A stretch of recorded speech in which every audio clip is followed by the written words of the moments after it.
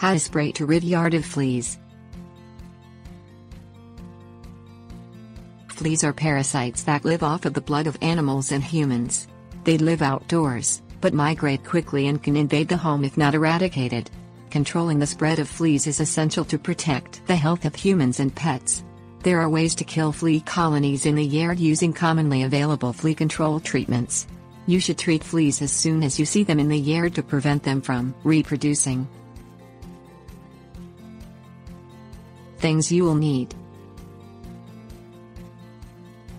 white tube socks, insecticide, garden sprayer.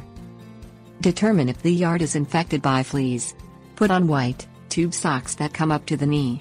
Walk across the entire surface of the yard wearing only the socks. Look at the socks for small black specks that are moving, which indicates fleas.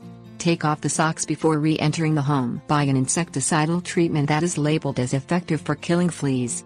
According to the University of Kentucky College of Agriculture, the most effective insecticides contain methoprene, pyroproxyfen and permethrin. These chemicals kill both adult fleas, as well as the eggs and larvae. Open the top of a garden sprayer by grasping the top handle and turning it counterclockwise. Pour the insecticide into the garden sprayer, place the top back on it and secure it by turning the handle clockwise.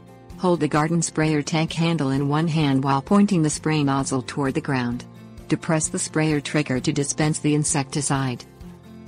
Spray areas of the yard where pets spend most of their time, including kennels, running areas and sleeping areas.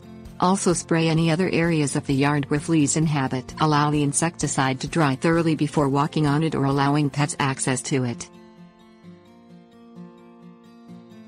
Tips: warnings.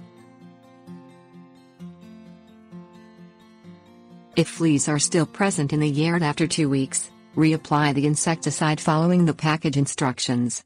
Insecticides contain various percentages of chemicals, and over-applying them can kill grass and plants, as well as fleas.